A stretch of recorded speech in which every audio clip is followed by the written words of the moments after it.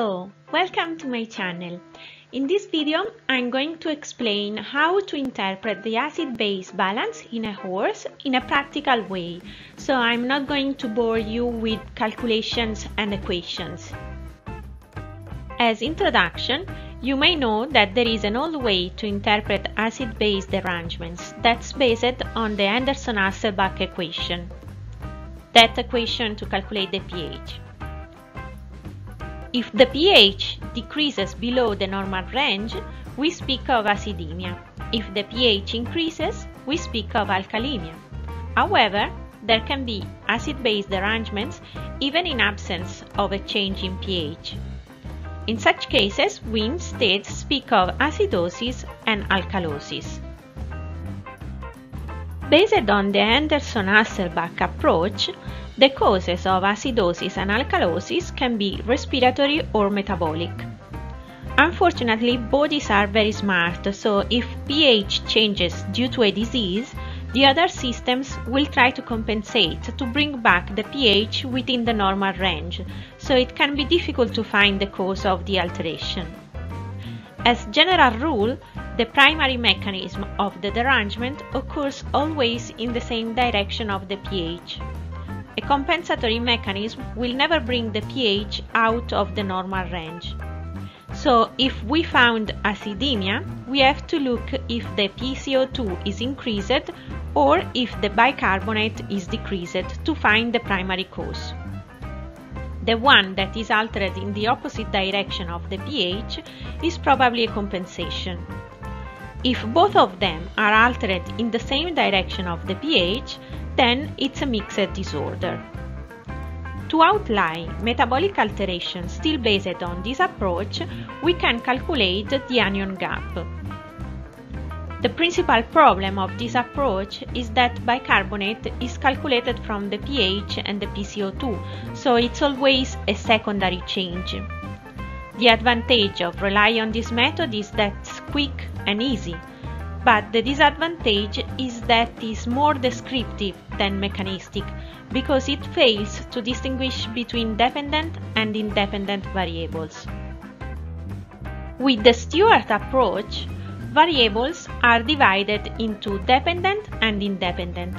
So while bicarbonate, hydrogen and hydroxide are dependent, PCO2, weak acids and strong ions are independent variables, so the primary responsible of acid-base alterations.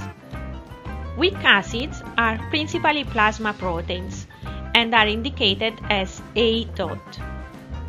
Strong ions are electrolytes and other anions such as lactate, ketones, phosphates and sulfates. So based on this approach, we cannot include bicarbonate in the calculation for a metabolic alteration. And to calculate a strong ion difference, we have to include all the independent variables. Obviously, the advantage is that this method is more accurate and take into account much more substances. But in practice, many of the times we don't have all these values. So, in a simplified approach, we can just consider sodium, potassium and chloride that are the most abundant ions in plasma. Lactate can be added to chloride or considered apart. Now, let's see in horses which are the most common causes of respiratory or metabolic alterations.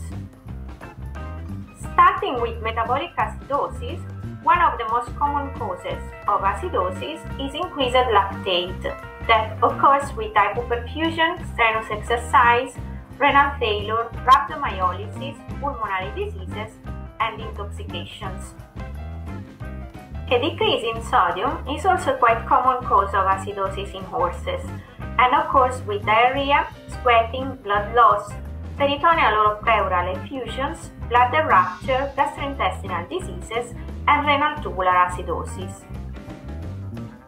Treatment for these types of disorders is fluid therapy with an alkalizing fluid, such as Ringer lactate. Quite uncommon is the hyperchloremic acidosis that can occur with renal tubular acidosis or is iatrogenic induced. Anyway, this case can be treated with administration of bicarbonate. Also less common, an increase of proteins that can occur with inflammation or neoplastic processes brings the pH down. And here you have the formula on how to calculate the expected value of the PCO2 for the compensatory mechanism. Metabolic alkalosis can be caused by a decrease in chloride that occurs with reflux or enteritis, rhabdomyolysis, exhausted pores syndrome, and administration of furosemide. Treatment is still fluid therapy, but with an oxidizing fluid such as physiologic solution. Decreased proteins will also cause alkalosis, as if you remember I said that they are weak acids. They decrease commonly with protein-losing enteropathy or nephropathy or in case of effusions. Then treatment will be a plasma transfusion. Quite uncommon is an increase of sodium. And here again the formula for the expected respiratory compensation. Now let's see respiratory alterations. Acidosis is basically caused or by a reduced gas exchange or by hypoventilation that can have local or central causes. Anyway, all these mechanisms cause an increase of PCO2. Alkalosis is due to tachypnea that causes a decrease of PCO2 and can be due to all these mechanisms. Both in case of respiratory acidosis and alkalosis, this formula can help you to calculate the alteration of the base excess as compensatory metabolic response. Now take note, if you have to analyze blood gases of a horse, first of all look at the pH, if there is acidemia or alkalemia. Then look at the PCO2 to see if there is a respiratory alteration and if it is in the same direction of the pH or not. Then look at the base excess or bicarbonate for the metabolic component. Then look at electrolytes, protein and lactate to find out which is the primary cause of the altered pH. And finally, if you want, try to calculate the expected compensation. And here are all the notes together. If you need them, in the description of the video you can find the link when you can download the PDF so that you can bring these notes with you. I hope that this was clear. This is just a theoretical explanation, and I think that for acid-base balance, that is a quite complex mechanism, practical examples can be very useful. So don't miss the next video, in which I have a special guest that will explain again acid-base status with some real cases. I don't give you much clues on who is this first guest of my channel, so that you will have just to wait and watch the next video. Thanks for watching. Bye!